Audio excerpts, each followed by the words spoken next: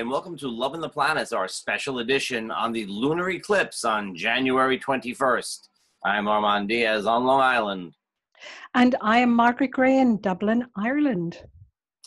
Well, we've got an eclipse coming up, and I think this is going to be a very charged time.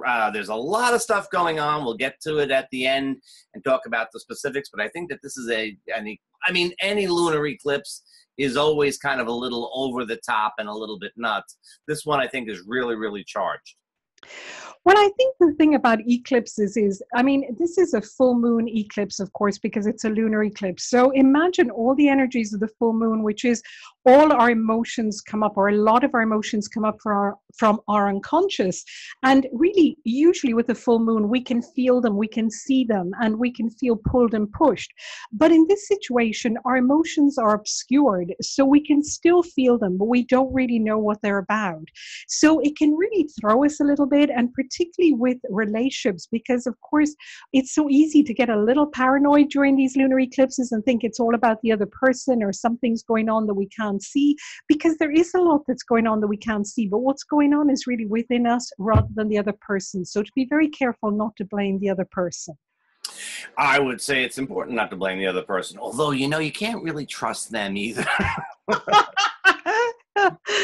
Well, we have a few things that are definitely leaning towards maybe fantasy. And fantasy, when it's good, is good, but when it's not so good, it can really actually lend itself towards paranoia. And that's kind of a bit of a problem. You're never quite sure which way it's going to go, and you're not sure it's realistic either way. Yeah, so it's good to wait for those kind of tensions to ease a little bit until after the lunar eclipse to make any decisions. Now, one of the things I would say about this eclipse is that it feels like it's really about integrating heart and mind. And, it's that right and left brain, and it's also between that pull and push between who we are as individuals and who we are as part of a collective, and what we want for ourselves as individuals and what we want in terms of our contribution, our participation in society. So I think that's kind of the main tension that is, playing out with this eclipse. What do you think, Armand? I think when we look at it that way, the fact that it is a lunar eclipse in Leo, heart, you want to come from the heart, and yet you're not quite sure what that is. It's almost like a little bit of a shell game. You know what you sort of should be doing, but you can't quite figure out how to do it. And I think we're also feeling we are in energies of change at the moment. This has been going on the past week, and it's certainly a part of this eclipse, that we can feel that we need to make some changes. But again, because our feelings are so obscured, it's not easy to see what those changes are. And I think we're all creatures of habit, aren't we? And particularly in the area of relationship, when we feel that there are changes happening, we can sometimes kind of try to dig our heels in and say, I don't want anything to change. But to remember that change can also be exciting, and it's kind of like refreshing, a little bit like opening a door and letting some air in. Well, it's always the big challenge in relationship, isn't it? Because only change and movement is exciting and enervating and feels good, and that's where the excitement is, that's where the romance is, but that's where security isn't. And so, you've got that sort of, well, you can have the security, but then you got to keep everything just exactly where it is, and then it starts to lose the life out of it. But I think that this eclipse will enliven things. We've had a very enlivening week, actually. I think there's been a big pull and push this week between responsibility and obligation on the one hand, and sort of doing our own thing and following our heart on the other. And I think that it really kind of comes to a head, maybe a slightly different flavor, but at this eclipse.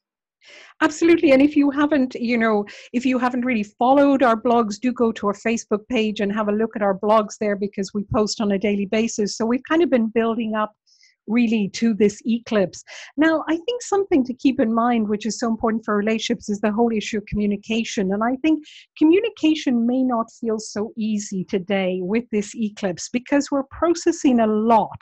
So we may need to take a little bit of space for ourselves in relationships, and keep in mind that since this is an eclipse that, is in Leo, which is the element of fire, it's always good to kind of light a candle or, light a fire if you're in a cold country, country, just to connect with those energies.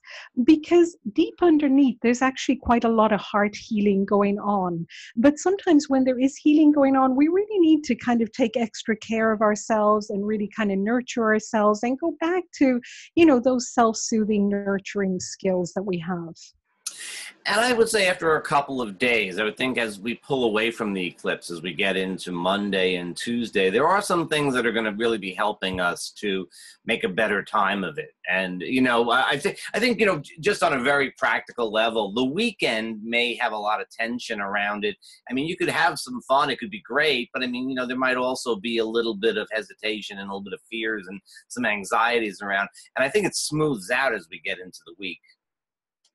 I mean, always really as a general rule, full moons are not the best time to probably start something new, to start a new relationship.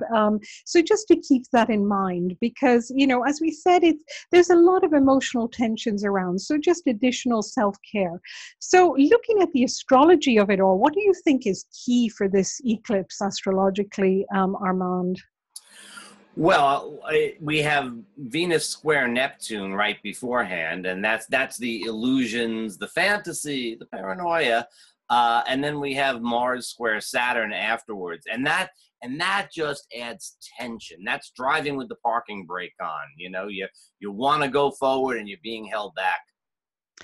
And the changes we've been talking about are, of course, this Sun square Uranus, which, is incredibly full of tension, because it means that it really amplifies the energy we've already been in for weeks, which is Uranus squaring the nodes. So there's that feeling of almost fatedness about it, which, as humans with free will, we like to think we have control over our destiny. And when the nodes come into play, it makes us question that. Do we really have free will? How much is fated? How much is not fated? So I think that creates a little bit of tension.